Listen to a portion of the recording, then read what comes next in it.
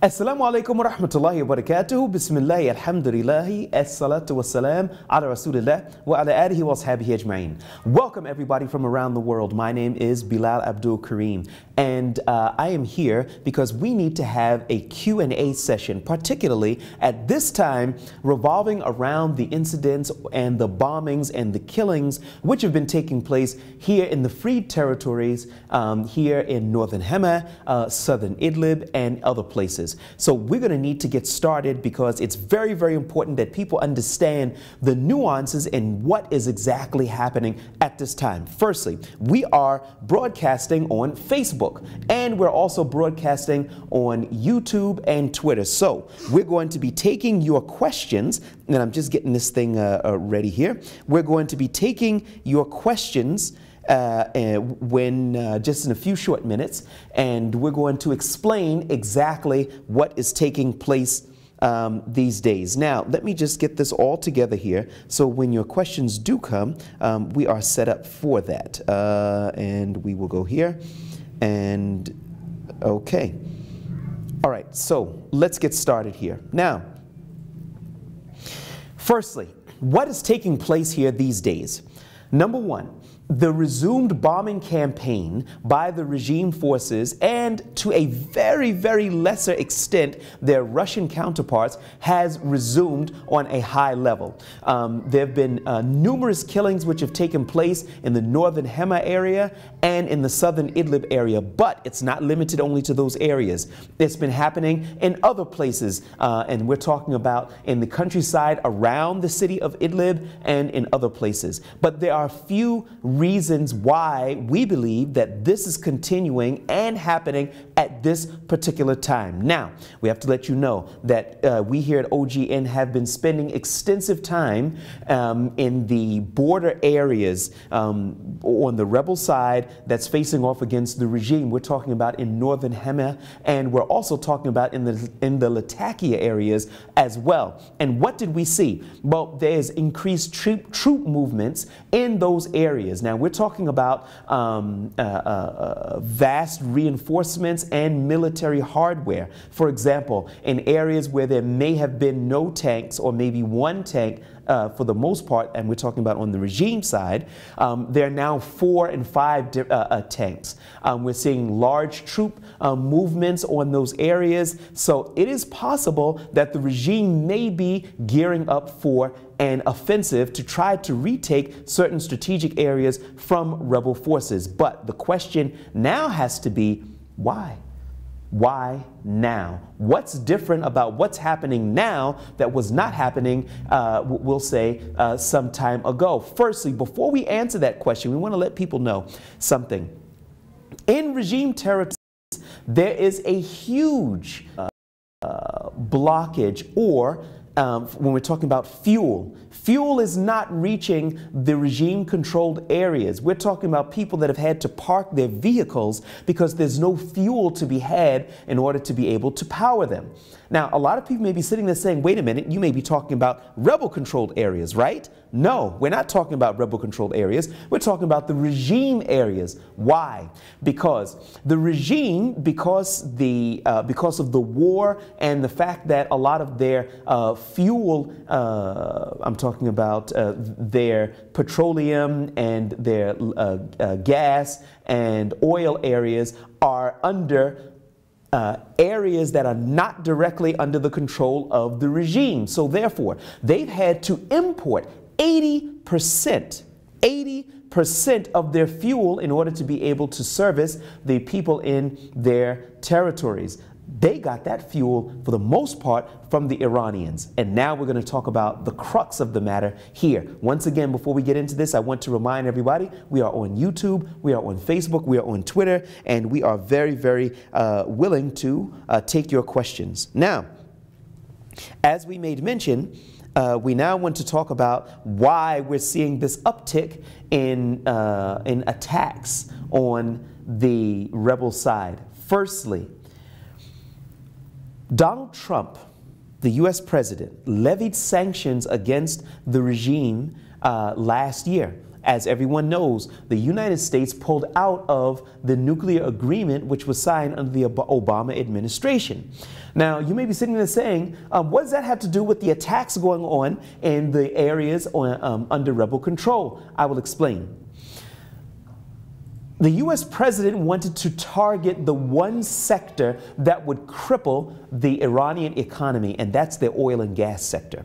But what took place is that they put sanctions on the oil and gas sector, but their main sources of revenue comes from China, India, and Turkey. Now, these three countries are the main buyers of Iranian oil. Now, those buyers had a waiver from the United States. Now, this waiver basically said that everybody else has to stop buying from Iran except those who have a waiver. Turkey had a waiver, India had a waiver, China had a waiver, and some other small countries had waivers. But as of this past Wednesday, the waivers all came to a halt. That means that the United States government is planning to place sanctions on any country that purchases Iranian gas or oil. Now, this is significant. Why? Because that right away cuts into the revenue stream that the Iranian government was using to bankroll Bashar Assad and his operation. Is this starting to become clearer now? Basically, what's happening is that the Bashar al-Assad has no real access to oil and gas, and they have no real access to cash. So therefore, they've been heavily relying on the Iranian government for those sources. In addition to that, the Lebanese group known as Hezbollah is also bankrolled and funded by who? By the Iranian government. So all of these different organizations and governments are all heavily reliant on a healthy flow of cash into the coffers of the Iranian government, and that has stopped. So basically what you're looking at right now is a very, very desperate regime, because the regime has been able to fund and continue its attacks and onslaughts because of by using its own resources, the Russians and the Iranians. The Iranians are bankrolling many of the militiat, or the different militias that are fighting here in Syria. But now, when you can remove a portion of that, that not only removes the Iranian Revolutionary Guard, which have been carrying out their own attacks on rebel forces, but it also removes the payments that have been made to the different organizations and militias that are funded by Iran. But now people may be sitting there saying, well, how come they're not getting it from the Russians? Well, the Russians have made clear they're not putting boots on the ground in any major numbers. They've made this very, very clear. They've actually been quite hard on the regime to bolster their numbers. Now, what the regime has done is that they've been picking up people off the streets. When somebody passes by a checkpoint, they're like, oh, wait a minute, you're of age to be fighting. And next thing you know, 24 hours later, somebody went out to buy a slice of pizza, and he finds himself in an army barrack. And you may be thinking that's funny, but it's real, and it's true, and that's exactly what's been taking place. So what we have been looking at and what we're seeing today are a bunch of weakened warriors which are donning the uniforms of the Syrian Arab army, but they're relying heavily on Iranian troops and Iranian resources. Now, let's take a look and see what's been happening these days and see if we can make the connection. The regime cannot even supply oil and gas to people under regime-controlled areas. First problem. Second problem, we are seeing, and I've been touring some of these border areas on the rebel side, and we're seeing reduced troop numbers from the Iranian side. That's the second thing. Third thing, there have been clashes between Iranian-backed militias and other militias on the regime side.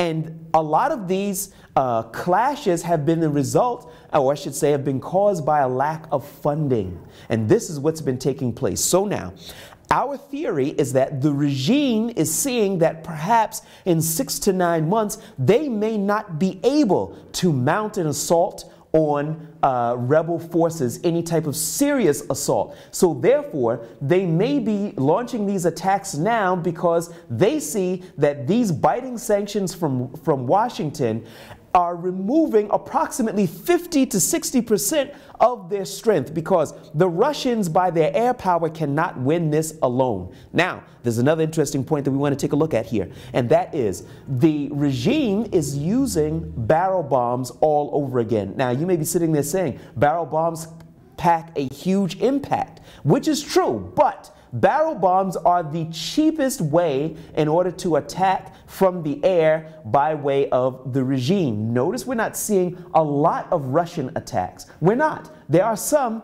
but most of these attacks are helicopters pushing these barrel bombs packed with explosives and shrapnel that have fins on them, so that once they land, it detonates and it explodes.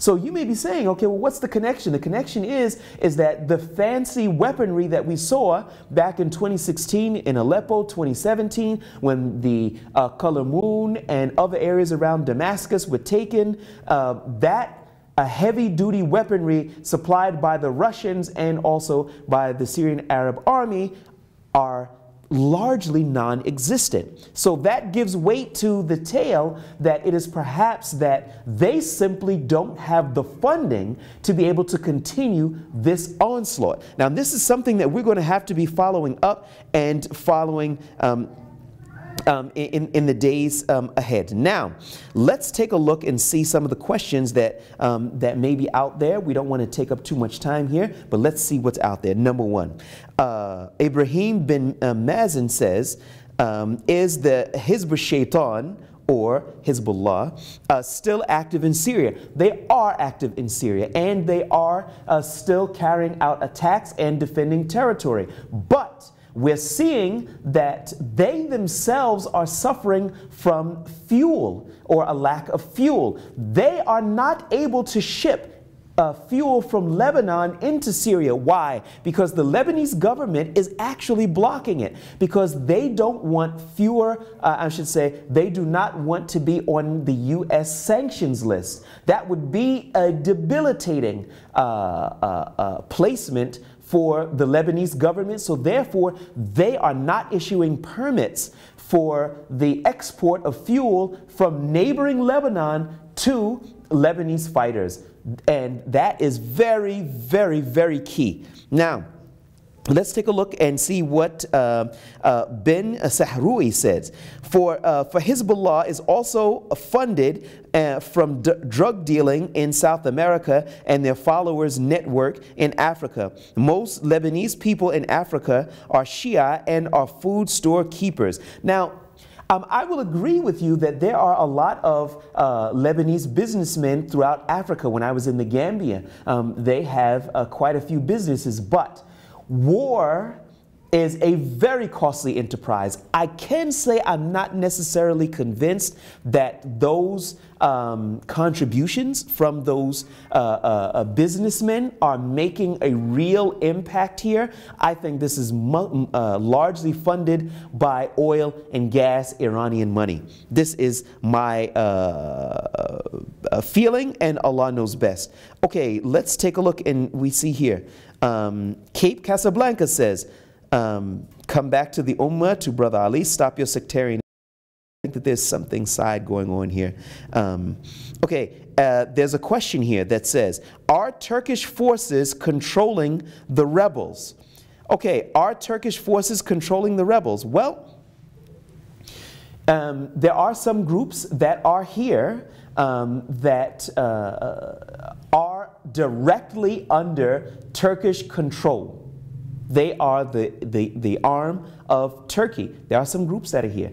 But in the free territories, most of the groups are not under Turkish control. And we're talking about Idlib, we're talking about northern Hama, we're talking about some areas in the countryside of Aleppo. However, in the Zaytun areas, which we're talking about Genderis, we're talking about other areas in which the Turkish-backed Free Syrian Army forces took, they are under Turkish control. But in the Idlib areas and those surrounding areas, those groups are largely not. Question that is here from Facebook that says, do you think the rebels will win the war? My answer to that question is absolutely yes. I do believe that. Why? Because oppression will not last forever. That will not that will not continue forever. Whenever you have a situation where there's a dictator, there are always people waiting in the wings to be able to spring up and rise up and overthrow that dictator. Now, will that happen today or tomorrow or 1 year or 10 years from now? I cannot say. But I feel very strongly that the dictatorships that are taking place in so many of the Muslim lands are going to come to a close, and that's something that I believe both you and I are going to see in the not so distant future, and Allah subhanahu wa ta'ala knows best. We have one person that says here, Bilal Abdul Kareem, Jazakallahu khaira, may Allah reward you, wa iyyakum, and may Allah reward you as well. Okay, let's take a look and see what we have here. Is Turkey going to start an offensive against the YPG? I really don't know the answer to that question, because Turkey is always saying that they're going to start a new offensive against the YPG.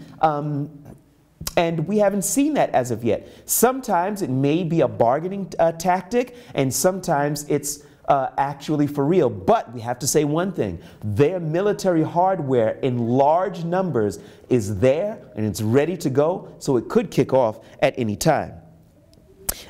Next question we have here. Why do the Sunni Muslims not come to help the rebels? Well, you may be talking about, well, there are different types of Sunni Muslims. You have Sunni Muslim population, and you also have Sunni Muslim governments.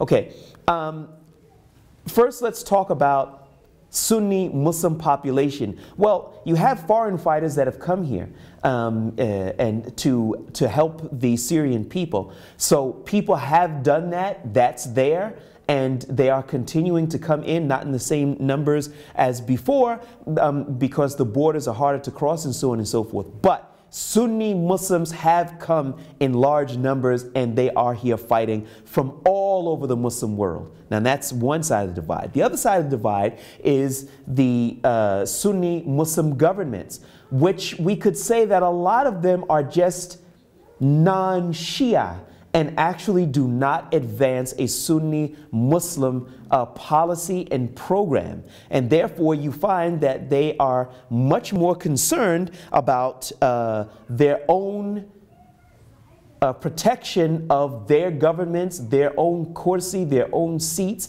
and they use a lot of the Muslims' resources to police the Muslims. So therefore, they don't have the resources to help other Muslim countries, because they're only helping themselves. And that's for real. Next. Salam, brother Bilal. Will the Mujahideen resist the offensive? And also, Al-Fatih says, Assalamu alaikum. In your opinion, are the rebels strong enough to defend against a regime offensive? Well, you know what? I think I want to answer this question here. I took both of those questions because there's an interesting point that needs to be made here. In my estimation, will the rebels start an offensive? To that, I don't know the answer to that question. But I would say, do I think that they should start an offensive? I don't think that they actually need to do that, because I think that the regime is imploding.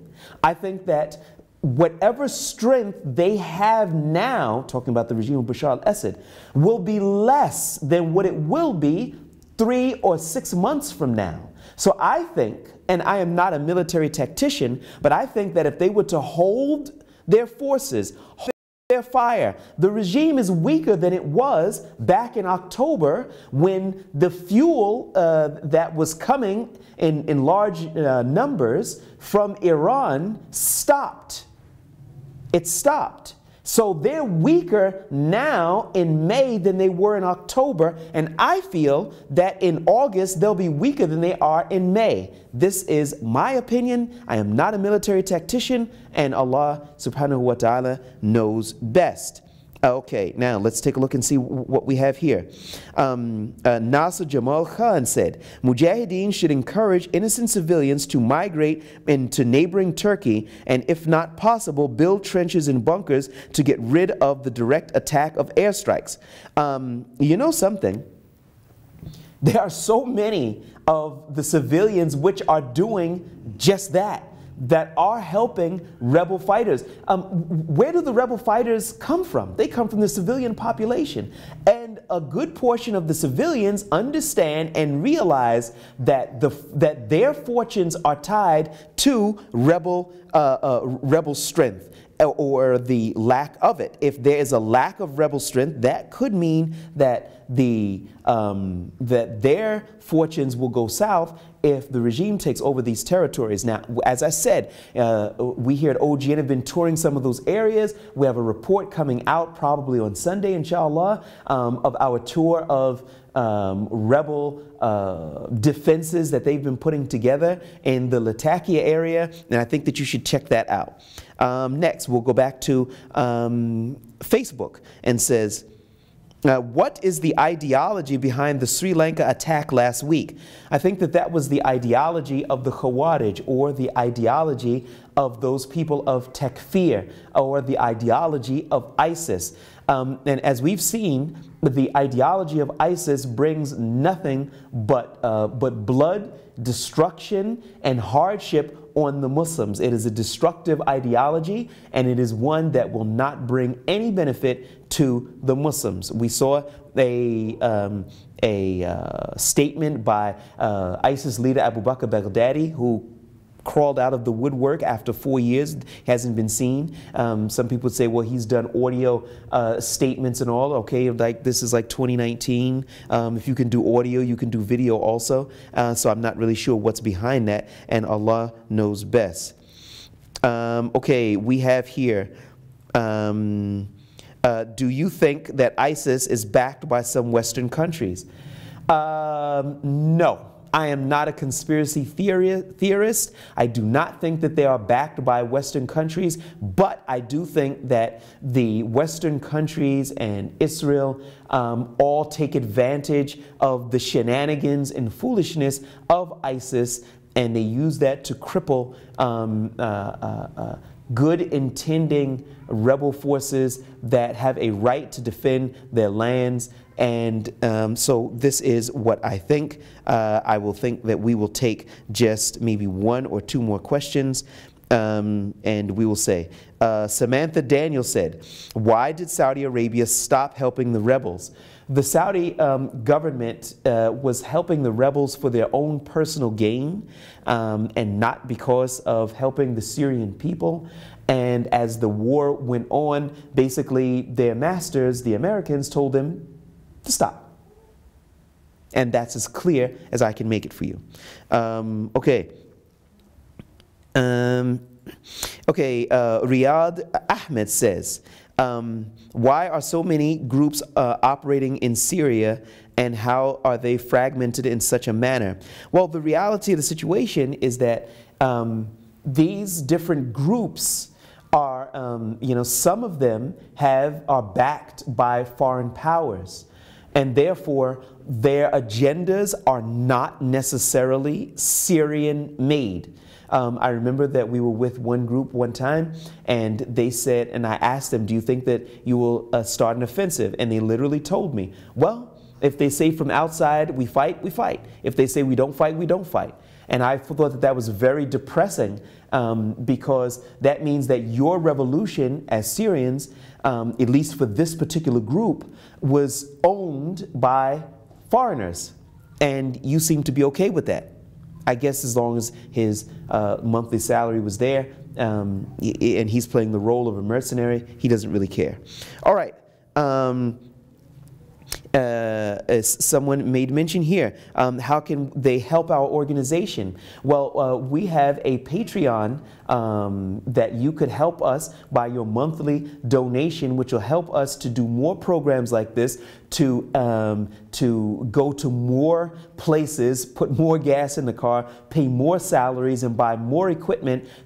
Can bring you better coverage than we're currently doing. So please take a look at our Facebook, and also take a look at our Twitter, and you'll see where it says Patreon, and you can actually donate to us. And if you haven't found that, just direct message us and we will just steer you in the right direction.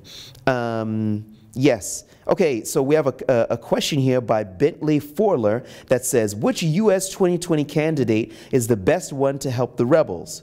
Bernie Sanders, Joe Biden, or Donald Trump? All right. Well, let's see if we can put this into proper perspective. I would say that Donald Trump is a horrible president. And I don't think that he's good for the American people or anybody else. I don't even think that he's good for himself.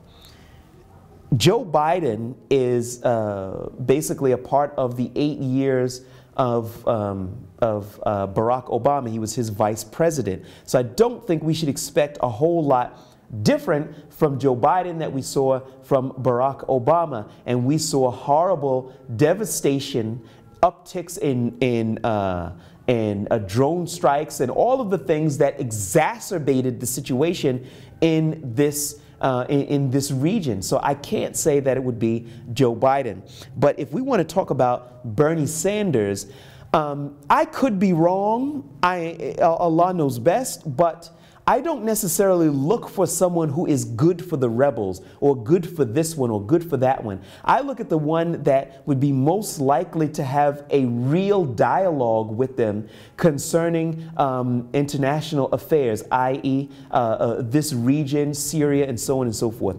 I would probably have to say personally that I think that Bernie Sanders would be the one most likely to have a dialogue with them. You cannot have a dialogue with a donkey, and therefore you cannot have a dialogue with Donald Trump. Did I just call Donald Trump a donkey? I guess I did. So anyway, you can't have a dialogue with him. So you don't have a real opportunity to accomplish anything under a Trump administration. Okay, everybody, this is as far as we're going to take it here today. My name is Bilal Abdul Kareem, and this has been our live Q&A. Once again, if you would like to donate to us, we would be more than grateful to accept any donations that you possibly could to help us to bring more authentic information to you here from northern Syria. Once again, I'm Bilal Abdul Kareem. Jazakum Allahu khaira. Assalamu alaikum wa rahmatullahi wa barakatuh.